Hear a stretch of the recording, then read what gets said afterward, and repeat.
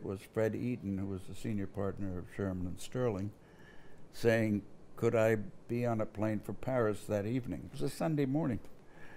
And I said, well, would you explain? He said, we've just been retained to represent Sonatrach, the oil company, the Algerian oil company, and to help them develop their oil and gas resources. He said, can you be on a plane? I said, well, you know, I don't know anything about oil and gas. And he said, can you be on a plane? And I said, yes, sir, I can be on a plane.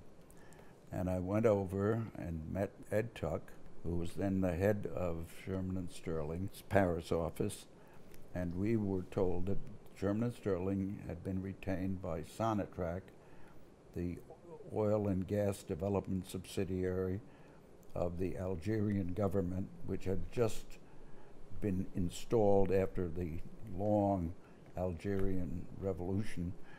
And so, in some degree of trepidation, kind of like two babes in the woods holding hands, Tuck and I flew down to Algiers. We began to try to put together a team of lawyers, and one of the people who was chosen to work with Ed and myself was John Weiser, and we all went to Algiers together and kind of timidly began to meet these Algerian revolutionaries.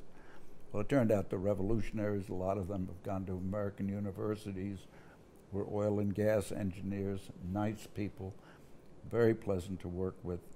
It was a real adventure, and we all felt we were engaged in very interesting, dramatic, international intrigue, revolutionaries, and all that stuff.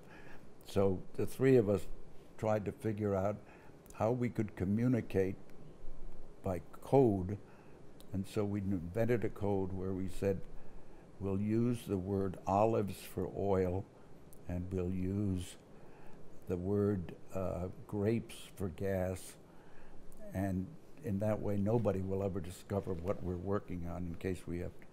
Well, suddenly we had to begin to talk about 8,000 tons of olives, and it became evident that we had a lot to learn about espionage, but we had even more to learn about oil and gas and other hydrocarbon problems. And so we got into the oil and gas business, and Shearman and Sterling, you know, again expanded its horizons.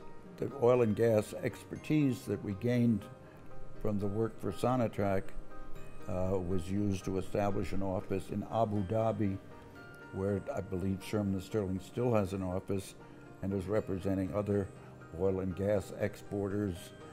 And it's another example of how the firm grew with the world economy.